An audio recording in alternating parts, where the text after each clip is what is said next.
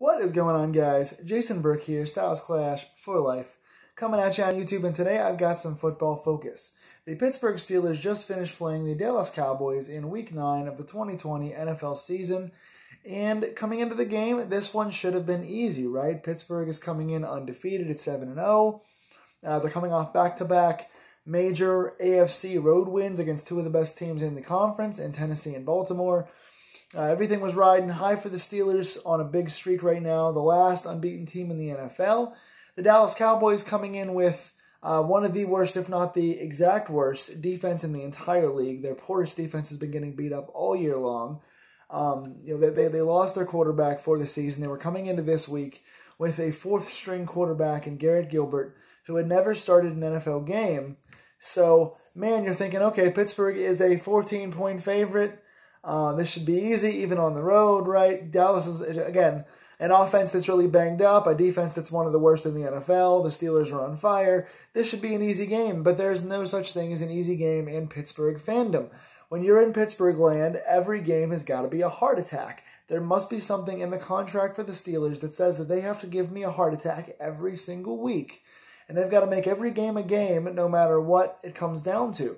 For whatever reason, once again, for this second week in a row, Pittsburgh came out completely anemic on offense and just let Dallas jump out to a lead. I don't know what it is about the first half of the Steelers, but this first half was just as bad as the first half against the Ravens.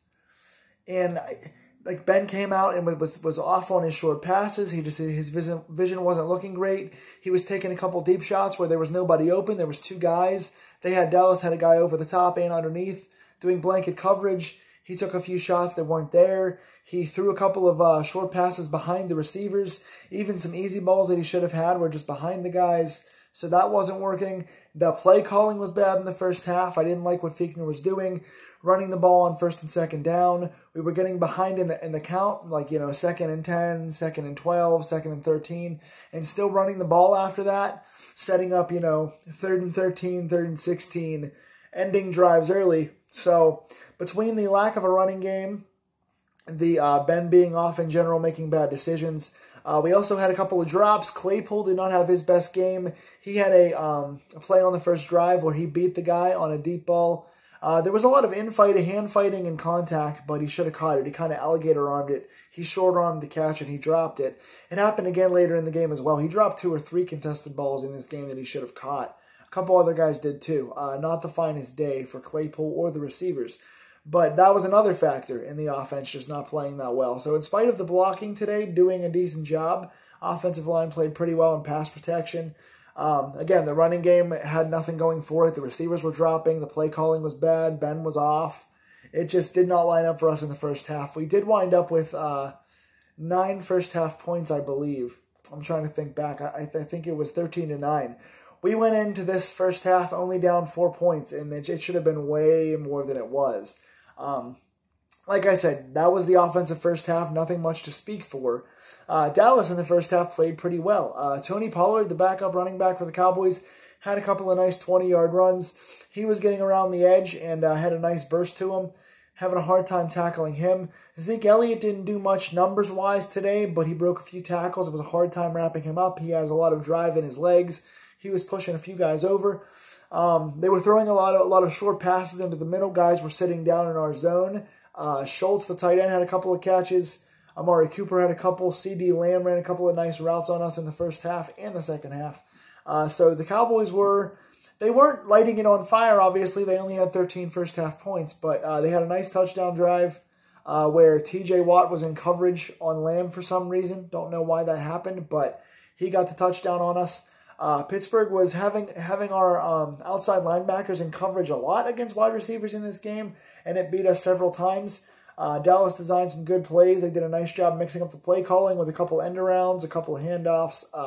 Again, some nice beating the zone coverage in the middle of the field, and then getting the outside guys to stack and line up against our outside linebackers. And I know that Dupree and Watt are very fast and that they're awesome when it comes to pursuing the ball and pursuing the quarterback, but they're not coverage guys. So that was a nice game plan for Dallas.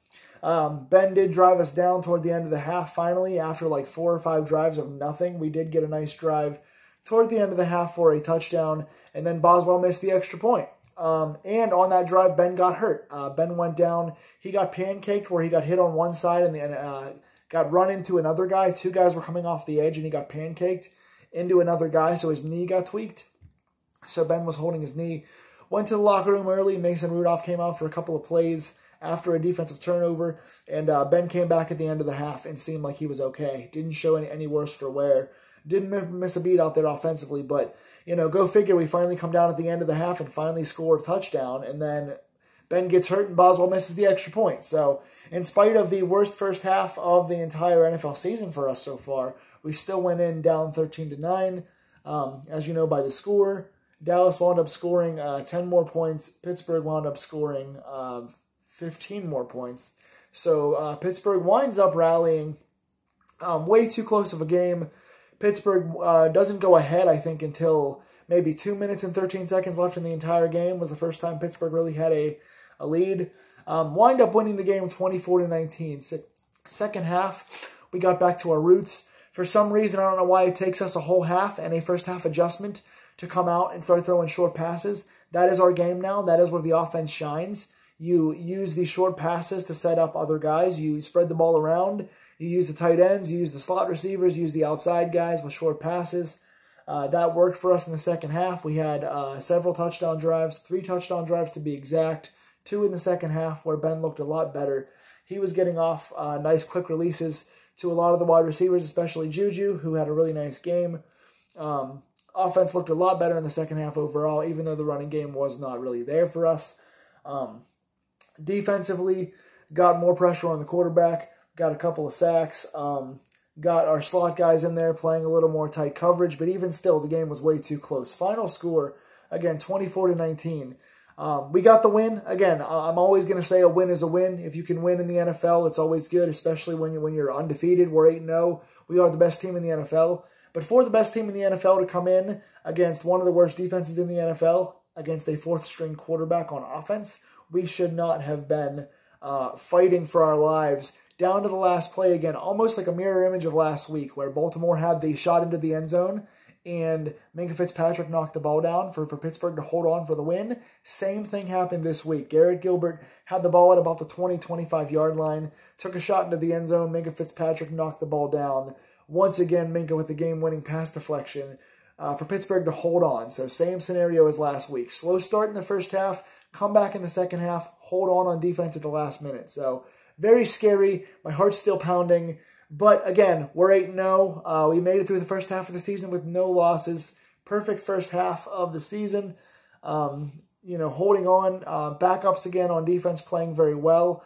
Let's get into some numbers, and I'll get into it more specifically. Big Ben, his numbers look a little better than he was. Again, for the first half, he did nothing at all. But second half, he had the one good drive in the first half, and then second half, he played a whole lot better. 29 of 42, 306 yards, 3 touchdowns, no picks. So again, pretty efficient passing the ball, using short passes, getting the ball in the end zone and not turning the ball over. 306, 3 touchdowns, no picks. No turnovers is something we want to see more of. James Conner, very quiet day. He had been having a pretty solid first half of the season. Running the ball was not our strong suit today. James Conner, 9 carries, just 22 yards. That is what, 2.7, 2.8 a carry? Not very good. And he was the leader out there. I think Benny Snell had 1 or 2 carries. McFarland had 1 or 2 carries. Conner, I think, at 22 was far and away the leader. So nothing special on the ground. Got to get that fixed. Juju Smith-Schuster was the leader of this receiving core. He carried this offense in the second half. He was the best player on offense in the second half. He was getting open. He was taking 8 or 9 yard plays, breaking tackles, used his resilience to get into the end zone toward the end in the second half to keep us in the game. Again, a lot of heart, a lot of broken tackles, a lot of getting open, both inside and on the comebacks on the outside.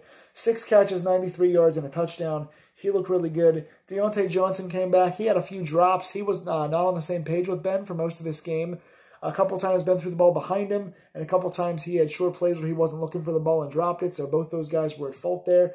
But Deontay Johnson did wind up with 6 catches for 77 yards, including a nice long one down the sideline where he made a move to the inside and almost got to the end zone. So he made a nice play there. Came back for a solid second half.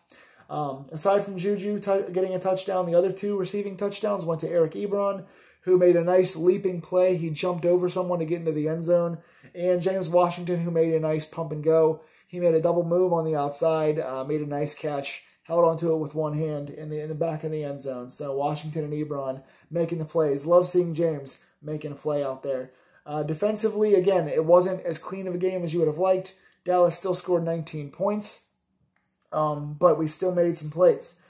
Defensive leader, biggest game ball goes to Minkah Fitzpatrick. I already mentioned that he got the game-winning pass deflection again this week. He also got an interception in the end zone, which took points off the board. Dallas was on the 10-yard line. They were taking a shot into the end zone. So they either were going to get 7 or 3, and Fitzpatrick got the pick in the end zone to take points off the board. Also got a fumble recovery. Dallas was driving down the field. I forget if they were in the red zone again or not, but Dallas was driving down on some nice plays, and Fitzpatrick recovered a fumble. Cam Sutton forced that fumble. So for the, I think, second time in 3 weeks or third time in 4 weeks, something like that, Cam Sutton making a splash play out there. He had a nice forced fumble, also almost got a pick as well, went through his hands, ball was behind him. So Fitzpatrick was on fire with turnovers. Sutton made a nice play.